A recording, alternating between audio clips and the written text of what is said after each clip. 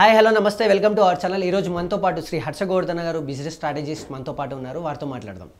నమస్కారం సార్. నమస్తే అండి. సార్ ఎలా ఉన్నారు సార్? First class, super. చెప్పండి. మనం అందరం అనుకుంటూ ఉంటాం సార్, లైక్ జాబ్ మానేసి జాబ్ చేసుకునే వాళ్ళు మన ఫ్రెండ్స్ కానీ ఎవరైనా మన రిలేటివ్స్ కానీ వాళ్ళందరి దగ్గర నుంచి మనం ఈ ఒకే మాట వినబడేది ఏంటి అంటే, ఈ జాబ్ ఏంట్రా బాబు, మనం సొంతంగా ఒక బిజినెస్ చేసుకుంటే బాగుంటుంది కదా, ఫ్రీగా హ్యాపీగా చేసుకోవచ్చు అని అనుకుంటారు. కానీ నిజ జీవితంలో అలా చేస్తే ఈ అన్సర్టనీస్ అవి ఇవి అన్ని స్ట్రెస్ఫుల్ అనేటివి చాలా ఉంటూ ఉంటాయి. వాటిని మేనేజ్ చేయడం ఎలా, యాజ్ ఎ బిజినెస్ స్ట్రాటజిస్ట్గా దీని గురించి మీరేం చెప్తారు? సి బిజినెస్ అంటేనే అన్సర్టనిటీ, బిజినెస్ అంటేనే రిస్కీ. ఎస్. జనరలీ మీరు ఇంట్లో పోయి మీ మదర్ని అడిగినారు అనుకోండి, నేను బిజినెస్ పెడతానంటే ఫస్ట్ ఏమంటుందంటే ఏం పోయే కాలం వచ్చింది అని తిడతారు. అవును. ఓకే, రెగ్యులర్గా జీతం, ఇప్పుడు రెగ్యులర్గా ఇన్కమ్ రాదు కదా, రిస్కీ జనరలీ ఇట్లా ఉంటుంది. కానీ ఏంటంటే ఆ మెంటాలిటీ ఇప్పుడు కొద్దిగా పోయింది. ఇప్పుడు కొద్దిగా పోయింది. రిస్క్ తీసుకోవడం అనేది బిజినెస్ వల్ల సక్సెస్ఫుల్ అవుతున్నారు బాగా, స్టోరీస్ ఎక్కువన్నాయి ఇప్పుడు. ఓకే, ఇంకా ఈ అందరు యూనికార్న్స్ వచ్చినాయి కదా, యూనికార్న్స్ వచ్చినప్పటి నుంచి ఏంటంటే కొద్దిగా మైండ్ సెట్లో కొద్దిగా చేంజ్ ఉంది, కొద్దిగా ఉంది. People want to get in to దస్. అందుకోసమే ఎప్పుడు ఇది ఉంటుంది అనమాట, ఎంప్లాయీస్లో బాగుంటుంది. సో నేను కూడా ఒకప్పుడు ఎంప్లాయీని, నేను కూడా ఒక 20 years కార్పొరేట్లో పనిచేస్తాను, బయటకు వచ్చినాను. మంచి జీతం, మంచి CEO లెవెల్ పొజిషన్ నుంచి వచ్చి బిజినెస్ స్టార్ట్ చేసుకున్నాను. ఓకే, సో బేసికలీ ఎవరైనా సరే మీరు ఎంప్లాయీ నుంచి మీరు ఆంటర్ప్రినర్ కావాలి అని మీకు ఉంటే, ఓకే, దాంట్లో కొన్ని విషయాలు మీరు కంపల్సరీ తెలుసుకోవాలి. ఎందుకంటే హ్యాపీనెస్ కావాలా, ఫ్రీడమ్ కావాలా, అసలు ఏం కావాలనేది చాలా ఇంపార్టెంట్. కానీ బేసిక్గా డిఫైన్ చేస్తాను, అసలు ఎలా అవుతుంది అని డిఫైన్ చేస్తాను. నేను చాలామందిని చూశాను, నా ఓన్ కేసు కాదు, నాలాగా చాలామంది ఉన్నారు హూ కేమ్ అవుట్, జాబ్లోంచి బయటకు వచ్చి బిజినెస్ స్టార్ట్ చేసిన తర్వాత సరిగ్గా నడవలేదు, మళ్ళీ జాబ్లోకి వెళ్ళిపోయినారు. ఓకే, ఇట్లా ఉన్నాయి కేసులు ఉన్నాయి. కొంతమందికి మంచిగా బిజినెస్ బాగా వర్కౌట్ అయింది, కంటిన్యూ చేస్తున్నారు. ఓకే, సో మీకు ఏం కావాలి, first of all business start చేయాలంటే కొన్ని విషయాలు మీకు తెలియాలి. ఏంటవి? సో ఫస్ట్ మీకు తెలియాల్సింది ఏంటంటే, మీ స్ట్రెంగ్స్ వీక్నెసెస్ మీకు కరెక్ట్గా తెలిసి ఉండాలి. స్ట్రెంగ్స్ అండ్ వీక్నెసెస్, ఇది నా స్ట్రెంగ్త్, ఇది నా వీక్నెస్ అనేది తెలిసి ఉండాలి. మనకు తెలిసి ఉండాలి. ఓకే, ఇప్పుడు దేవుడితో మీరు కాన్వర్సేషన్ చేసినప్పుడు మీరు ఏమంటారు, దేవుడితో ఆనెస్ట్గా చెప్తారు, సార్ నాకు ఇది రాదు, భగవాన్ నాకు ఇది రాదు, నాకు కొద్దిగా ఈ మార్కులు ఇప్పించేసి, గణపతినో ఎవరినో మొక్కుతారు కదా, ప్రే చేస్తారు కదా. మీరు ప్రే చేసినప్పుడు మీ కాన్వర్సేషన్ ఏముంటుంది, ఆనెస్ట్ కాన్వర్సేషన్ ఉంటుంది. అది మీతో మీరు చేసుకోవాలి ఎప్పుడైనా. ఆనెస్టీ ఉండాలి మీకు. Okay, first most important thing, ఇది నా స్ట్రెంగ్త్, దీని మీద నేను ప్లే చేయగలుగుతాను అనేది మీకు తెలిసి ఉండాలి. That is number one. Okay, weaknesses ఉంటే వీక్నెసెస్ మీరు ఓవర్కమ్ కావచ్చు, కానీ దాన్ని అక్నాలెడ్జ్ చేయాలి. ఇది నా వీక్నెస్, దీన్ని ఎట్లా కవర్ చేయాలి మనం ఫస్ట్ తెలుసుకోవాలి. Okay, so that is the first most important thing. అది తెలిసిన తర్వాత సెకండ్ మీకు ఏముండాలంటే, మీకు రిలేషన్షిప్స్ మీకు కావాలి. బిజినెస్ రన్ చేయాలి అనుకుంటే మీకు రిలేషన్షిప్స్ అనేది చాలా చాలా ఇంపార్టెంట్. రిలేషన్షిప్స్ ఉండాలి మీకు. సో రిలేషన్షిప్స్ ఈజీగా డెవలప్ అవుతాయా? రిలేషన్షిప్స్ ఈజీగా డెవలప్ కావు. రిలేషన్షిప్స్ ఎప్పుడు డెవలప్ అవుతాయి, మీరు కొన్ని క్రెడిబుల్ యాక్షన్స్ తీసుకుంటేనే ఎదుటి వాళ్ళకి మీ మీద కాన్ఫిడెన్స్ వస్తుంది. అవునా కదా, కాన్ఫిడెన్స్ డెవలప్ అవుతుంది. కాన్ఫిడెన్స్ డెవలప్ అయ్యి కంటిన్యూస్గా మీరు ఆ స్ట్రోక్స్ ఇస్తే, కాన్ఫిడెన్స్ స్ట్రోక్స్ ఇస్తే వాళ్ళకి, వాళ్ళు అప్పుడు దానికి ట్రస్ట్ కిందకి మారుతుంది. అది వీళ్ళని నమ్మొచ్చు అని వస్తుంది, ట్రస్ట్ వస్తుంది. సో బిజినెస్లో కావాల్సింది ట్రస్ట్ ఉండాలి. ట్రస్ట్ ఉంటేనే రిలేషన్షిప్స్ వస్తాయి.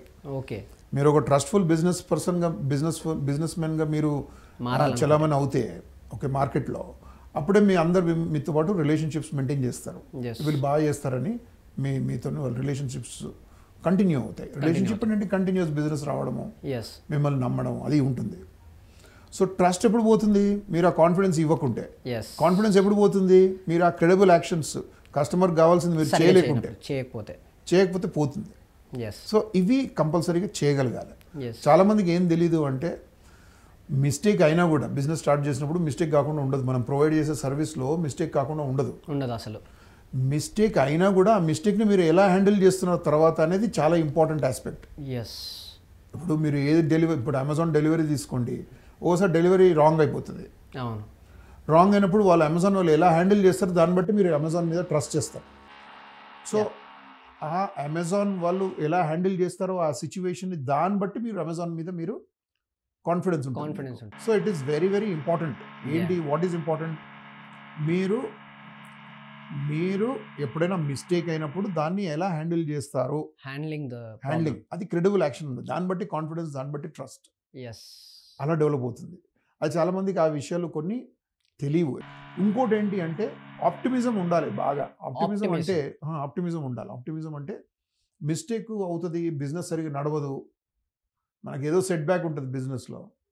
సెట్ బ్యాక్ ఉంటే సెట్ బ్యాక్ నుంచి బయటకు వచ్చే కేపబిలిటీ ఉండాలి. సెట్ బ్యాక్ అని మొమెంటరీ, ఇప్పుడు మొమెంటరీ అంటే ఇప్పుడు అయ్యింది అనుకోండి, కొన్ని రోజుల తర్వాత అట్లాగే కంటిన్యూ కాదు, చేంజ్ అవుతుంది మీరు కొన్ని యాక్షన్స్ తీసుకుంటే. కానీ మీరు యాక్షన్స్ తీసుకోవాలి, దాంట్లో ఏమైందని కనుక్కోగలగాలి. సెట్ బ్యాక్ వస్తే అయ్యో మూడు రోజులు కూర్చోవడం కాదు, దాన్ని రికగ్నైజ్ చేయాలి. వాట్ వెంట్ రాంగ్ అనేది రికగ్నైజ్ చేయాలి, దానికి తగ్గట్టు యాక్షన్ తీసుకోవాలి. యాక్షన్ తీసుకున్నప్పుడు ఆటోమేటిక్గా ప్రాబ్లం క్లియర్ అవుతుంది. మీరు యాక్షన్ తీసుకోకుండా అట్లాగే కూర్చొని దేవుడిని మొక్కారు అనుకోండి, దానివల్ల ఏం కాదు. Actions are very important. So set back అయినప్పుడు బిజినెస్లో దాంట్లో నుంచి ఎట్లా బౌన్స్ బ్యాక్ అయి వస్తాను అనేది చాలా చాలా ఇంపార్టెంట్. మీరు ఎవరైనా తీసుకోండి, ఏ బిజినెస్ మ్యాన్ అయినా అడగండి, మీకు ఎన్ని ఫెయిలియర్స్ ఉన్నాయని. సెట్ బ్యాక్ అనేది ఒక ఫెయిలియర్ కదా. మీ దగ్గర ఎన్ని ఫెయిలియర్స్ ఉన్నాయంటే ఎవరైనా చెప్తారు. 10 బిజినెసెస్ చేశారనుకోండి, 8 నవి మునిగిపోయినాయి, ఈ 2 నేను డబ్బు సంపాదించానని కూడా చెప్తారు. చాలా మంది స్టోరీస్ అట్లాగే ఉంటాయి. అవును, ఓకే. అన్ని వెంచర్స్ మీరు చేసిన అన్ని సక్సెస్ఫుల్ కావు, కానీ జనం చూసేది ఏంటి, ఆ 2 సక్సెస్ అయినవే చూస్తారు, మీ ఫెయిలియర్స్ ఎవరు చూడరు. ఓకే, అందుకే ఆ సేయింగ్ ఉంది కదా, నథింగ్ సక్సీడ్స్ లైక్ సక్సెస్ అని. ఓకే, ఎందుకు ఉంది, సక్సెస్ అనేది కనపడుతుంది, ఫెయిలియర్స్ కనపడవు. Nice Court sir. కానీ ఫెయిలియర్స్ మిమ్మల్ని మీకు పర్సనాలిటీ క్రియేట్ చేస్తుంది. మీరు ఫెయిలియర్స్ నుంచి బయటకు ఎలా వచ్చారు అది మీకు క్రియేట్ చేస్తుంది. సో ఈ ఆస్పెక్ట్స్ అన్నీ మీకు తెలుసుంటే ఏమవుతుందంటే, మీకు ఎక్స్పెక్టేషన్స్ ఎలా ఉండాలి, మీ ఎక్స్పెక్టేషన్స్ కరెక్ట్గా ఉన్నాయా లేవా, ఆ ఎక్స్పెక్టేషన్ ప్రకారంగా మీరు వెళ్తున్నారా లేదా అనేది మీకు తెలుస్తుంది. ఇవి ఉంటే ఈ బేసికలీ మీ స్ట్రెంగ్స్ వీక్నెసెస్ మీకు తెలిసి, మీరు ఎప్పుడు మీ స్ట్రెంగ్త్ యాంగిల్లోనే మీరు పని చేస్తూ వీక్నెసెస్ని కవర్ చేసుకుంటూ, ఓకే, మీ వీక్నెస్ గురించి పెద్ద వరీ కాకుండా మీ స్ట్రెంగ్త్ మీదే ప్లే చేస్తే మీకు డెఫినెట్లీ మీరు సక్సెస్ అవుతారు. కానీ మనకి ఎడ్యుకేషన్ సిస్టంలో దాంట్లో అన్నీ మనకు చెప్పింది ఏంటి అంటే, ఎవరిని అడిగినా కూడా మీరు వీక్నెసెస్ని కవర్, వీక్నెస్ మీద ఫోకస్ ఎక్కువ ఉంటుంది, స్ట్రెంగ్త్ మీద ఫోకస్ ఉంటుంది. స్ట్రెంగ్స్ని హైలైట్ చేసే ముందు వీళ్ళు వీక్నెస్ని చదువుతూ వాళ్ళ స్ట్రెంగ్స్ అనేది మర్చిపోతారు. వాటి వల్ల ఇవి హైలైట్ అవుతాయి. ఈ నెగిటివ్ పాయింట్స్ ఏవైతే ఉంటాయి వీక్నెస్ హైలైట్ అవడం వల్ల చాలా స్ట్రెస్ఫుల్, ఆ స్ట్రెస్లోనే డిప్రెషన్ వెళ్ళిపోతారు, యాంగ్జైటీ అదంతా ఉంటుంది. సో అందుకోసం ఏం చేయాలంటే స్ట్రెంగ్త్కి ప్లే చేయాలి. మన స్ట్రెంగ్స్ ఏముంటాయో అవి మనం ప్లే చేయాలి. మన స్ట్రెంగ్స్ ఏంటో కనుక్కోవాలి, తెలుసుకోవాలి. ఇవి చాలా చాలా ఇంపార్టెంట్ అయిన విషయాలు. ఇది ఒక ఆంటర్ప్రినర్కి దిగిన తర్వాత ఇవన్నీ తెలుస్తాయి, దిగకుండా ముందు ఇవన్నీ తెలియదు. అఫ్ కోర్స్ బిజినెస్ విషయాలు చాలా తెలియాలి, బిజినెస్ అక్యుమెన్ అవన్నీ ఇంపార్టెంట్, అవన్నీ తెలియాలి. అవన్నీ బిజినెస్ రిలేటెడ్ మేనేజ్మెంట్ స్కిల్స్ ఉండాలి, మార్కెటింగ్ స్కిల్స్ ఉండాలి, ఫైనాన్షియల్ మేనేజ్మెంట్ స్కిల్స్ ఇవన్నీ ఉండాలి. I'm not saying those are not important. కానీ ఏంటంటే ఈ పర్సనాలిటీ బేసిస్కి ఇదనమాట, ఇది మోస్ట్ ఇంపార్టెంట్ థింగ్. ఈ పర్సనాలిటీ ఆస్పెక్ట్స్ కొన్ని తెలిసి ఉండాలి. ఒక ఆంటర్ప్రినర్కి కావాల్సిన పర్సనాలిటీ తెలిసి ఉండాలి బిజినెస్లో దిగాలనుకుంటే. అప్పుడే మీరు హ్యాపీగా ఉండగలుగుతారు, అప్పుడే మీరు సక్సెస్ఫుల్ అవ్వగలుగుతారు, ఫ్రీగా చేసుకోగలుగుతారు. లేకుంటే ఏంటంటే ఎమోషనల్ డిపెండెన్సీస్ వచ్చేస్తాయి మీకు. ఇంకోళ్ళ మీద డిపెండ్ అవుతుంటారు ప్రతిదానికి. డిపెండ్ అవ్వడంలో తప్పులేదు, మనకు తెలియని విషయం ఇంకొని అడగడంలో తప్పులేదు. కనుక్కున్న తర్వాత ఎట్లా నేను నా స్ట్రెంగ్త్ని వాడి చేస్తాను అనేది నెక్స్ట్ టైం రాకుండా, ఈ టైంని మనం ఎప్పుడైతే చదువుతామో నెక్స్ట్ టైం అనేది మనం ముందే ప్రిపేర్డ్గా ఉంటాం. అంటే అన్సర్టనిటీస్ ఎప్పుడైతే ఉంటాయి, అంటే ఎప్పుడైనా మనకు సెట్ బ్యాక్ కావాలి, బౌన్స్ బ్యాక్ అవ్వాలి ప్రాబ్లమ్స్ నుంచి అన్నప్పుడు ఫస్ట్ రికగ్నైజ్ చేయాలి ఆ ప్రాబ్లమ్ని. ఆ తర్వాత రియలైజ్ అయ్యి తర్వాత ఇంకో ముందు ప్రాబ్లం వచ్చే ముందే మనం చాలా కంఫర్టబుల్గా హ్యాండిల్ చేయగలుగుతాం. కరెక్ట్. నైస్ సార్, చాలా బాగా అందంగా చెప్పారు, అర్థమయ్యేటట్టు అందరికీ అర్థమైందని అనుకుంటున్నాను. Thank you sir, thank you so much. Thank you అండి, నమస్కారం.